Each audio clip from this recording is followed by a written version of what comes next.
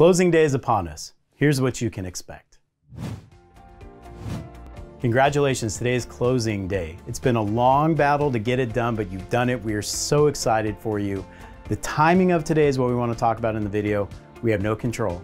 So the process is funds are going to go from the lender, if there is one, to title and escrow. Title and escrow is going to confirm that those funds are adding up to what they need to be. The buyer, if they haven't signed their documents, are going to sign and present their funds to the title and escrow company. Once everything is finalized, it goes to the county and it gets in line and the county stamps off on it.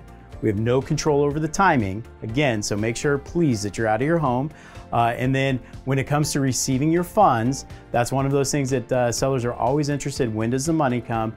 Please be sure to contact the escrow officer and arrange for that. If you haven't already, they can courier you a check, they can send it in the mail, or they can wire the funds. So you've got plenty of options.